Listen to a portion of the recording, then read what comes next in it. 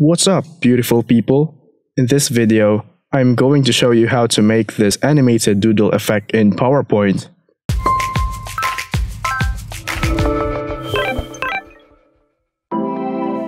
To begin, import your image in PowerPoint. Make sure you use a high-quality image, otherwise the animation won't come out well. Before we insert any shapes, open the selection pane. We'll need this to keep track of all objects we'll add soon. Insert a circle. This circle will be the base of our doodle animation later. You may change its color to your liking, but for this tutorial, we will keep it simple. Don't forget to change its name too. For the exciting part, we'll now add animations. While the circle is selected, add a fade animation. Don't forget to open the animation pane to keep track of all effects we will add later.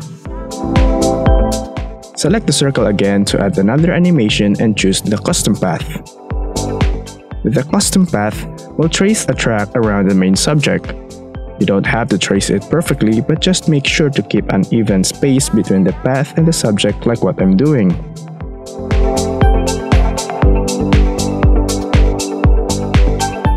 When you're done, press the escape key to end the track. Change its duration to 4 seconds and slightly increase the smooth end like this.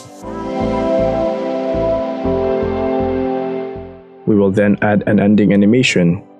Choose fade and let it play at the end of the path animation. We've now finished the base for the doodle effect. And now, the next step is to duplicate this circle 20 to 30 times. The more copies you make, the smoother the animation will go. Press Ctrl A to select all circles, but deselect the image by pressing Ctrl. Then realign these shapes into a single axis and drag this back to its intended position. Then, patiently apply small animation delays in each duplicated circle like 0.01, 0.02, and so forth.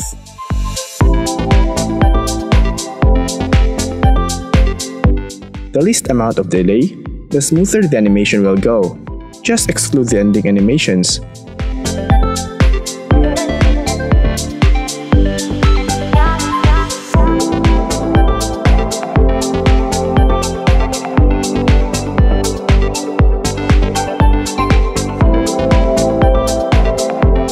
There you go!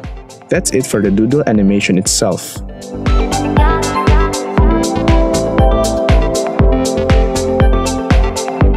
To spruce up the animation, we'll also add the sparkle effect.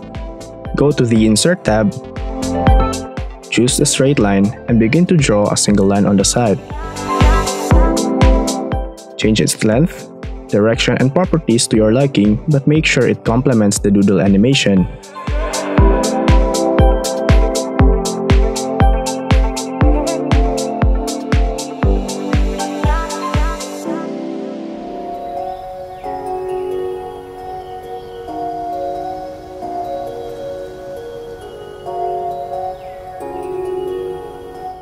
While the line is selected, add a wipe animation and set it to with previous. Add some delay to that so it wouldn't play at the same time. Make sure to also set the direction in contrast to the subject. In this case, since we've put the line on the left side, we're going to set the direction to the left. Afterward, apply another wipe animation. Make it start with the previous animation and also add a bit of delay. Change its default direction as well.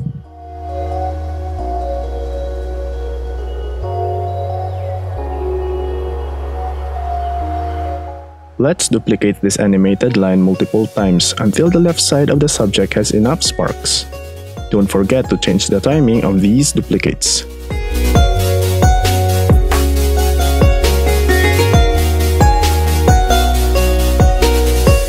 When you are satisfied with the left side, duplicate another line and put it on the other side. Do the same steps we did earlier but change the direction towards the opposite side. Continue to apply a sequential delay in each line as well.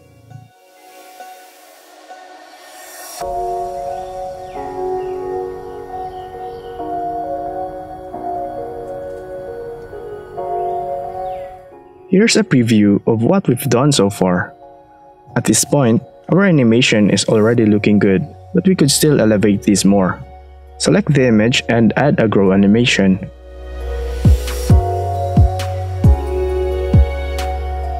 Make it start with previews, decrease its duration to 0.25 milliseconds, and add a bit of delay. Change how much the image will grow in size to around 105%.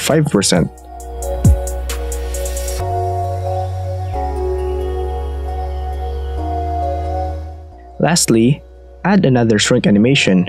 Assign similar values to it but drastically increase the delay so that it will play at the near end part of the doodle animation.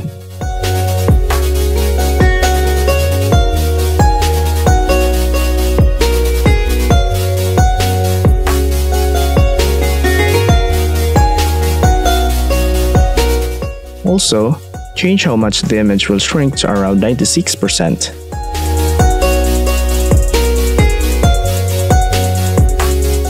And we're done!